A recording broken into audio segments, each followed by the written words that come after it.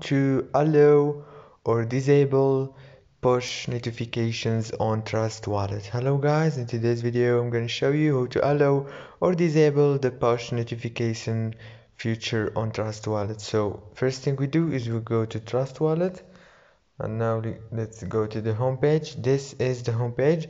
Now you have to go down to settings right here and click on it, and now you have to choose the 40 option. As you can see here, it's push notifications, and click on it, and then you will be able to turn it off or turn it on as you want in easy fast way. And that's it for today's video, guys. If this video was helpful, please don't forget to like and subscribe, and thank you so much for watching this video till the end. Thank you so much, and see you in the next video.